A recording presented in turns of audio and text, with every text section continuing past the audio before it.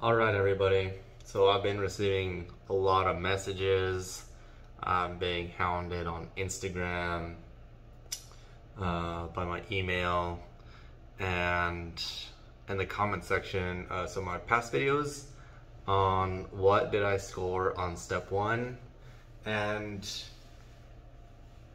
so originally, I didn't want to share my score because it is a source of such stress and anxiety for so many medical students.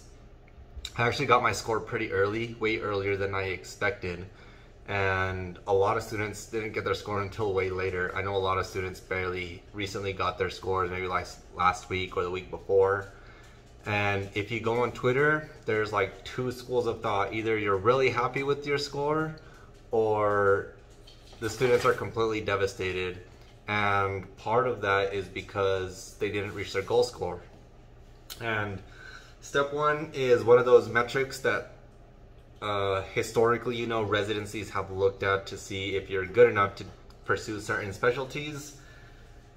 And that is the reason it causes so much anxiety for students. If they don't reach the score that they want, they think that their chances of getting into a residency program that in the type of medicine that they want to practice for the rest of their lives, their whole entire careers, everything they've worked up to. Sometimes, people think it boils down to this step 1 score. And I didn't want to share my score because so many students compare themselves to one another.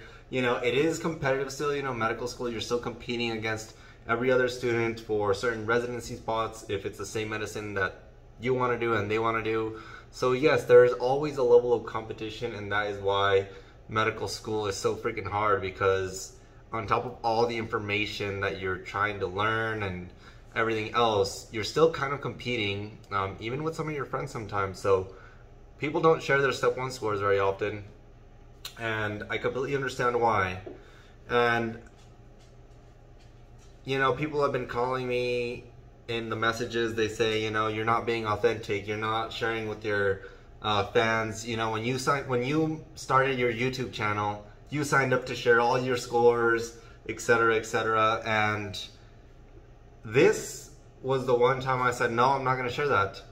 I told you guys I reached my goal score, which I'm incredibly happy for. 2 years of Anki every single day, thousands of practice questions, so many late nights, early mornings. That repeated year of medical school really freaking, it really dragged on me. Yeah, so that really dragged on me, and I didn't want other medical students to compare themselves to my score, because we are completely different people. The way we're going to practice medicine in the future is going to be completely different. A lot of students are, we're going to be in the same residency or whatever, but the kind of doctors we all become is so different. And no, a step 1 score does not dictate how good of a physician you're going to be. It just dictates how well you were able to absorb 2 years of medical information and regurgitate it on an exam with questions that are created with the intent to trick you. So, no, I decided not to share my score. I'm not going to share my score, and I'm more than a step 1 score. Every other medical student is way more than a step 1 score. You guys don't understand all of the experiences and, all the other work and hardships that medical students go through to pursue this career that you give so much to. And I know a lot of other careers you give a lot to as well, but medicine is special. Like, we're literally paying to go to work right now. Like, as a medical student, we're paying to go learn how to manage the health and diagnose and treat and take care of people. And it's just such a unique field, and I love it. I wouldn't say I want it any other way. I love being here. I fell in love with medicine again now that I'm in clinical years. Neurology is probably not what I'm going to pursue. I did neurology clerkship. I got my score back today. I passed my first clerkship, and you know, the 3 years of medical school that I had prior to this, I kind of lost the spark of why I wanted to be a physician.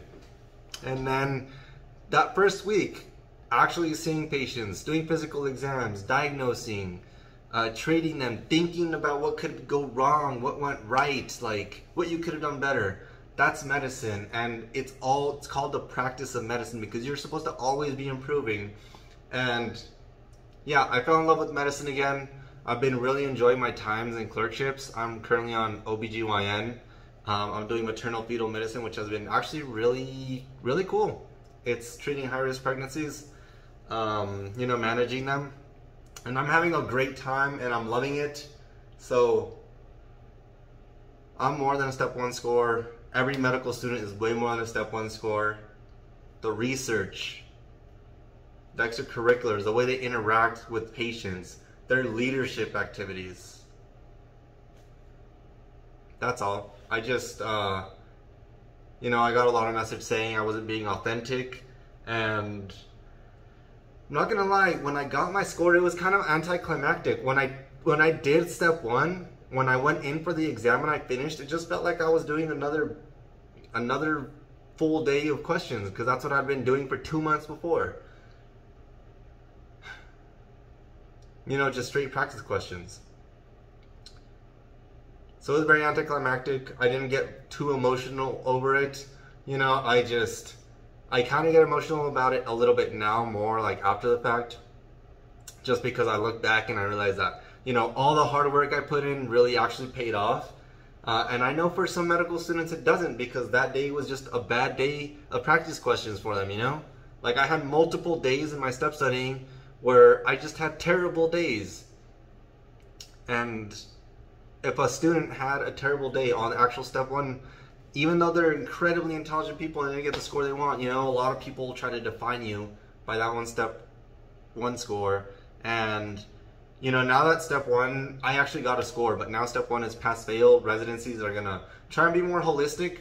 I do think they're gonna be looking at step 2 a lot more now too, so I feel like I really have to grind also for that test now, because they're kind of gonna use us as the guinea pigs on using that for the next class, because they're not gonna have step 1. So those are my thoughts on step 1. That's why I didn't share my actual score, and that's why I'm not going to. I will share what kind of residency I go into and stuff, but I don't have to share my scores with you guys. A lot of you guys have been very supportive over the years. You know, I shared that I had to repeat the year of medical school. That was the toughest, that was my lowest point in life, and it wasn't that bad. An amazing support system. A lot of you on here supported me, and yeah, thank you all. We'll see if I start vlogging a little bit more. I've been wanting to, but I've just been really enjoying clerkships. I've been enjoying seeing patients, examining them, learning how to take care of people. That's what I came to medical school for, so I've been loving it.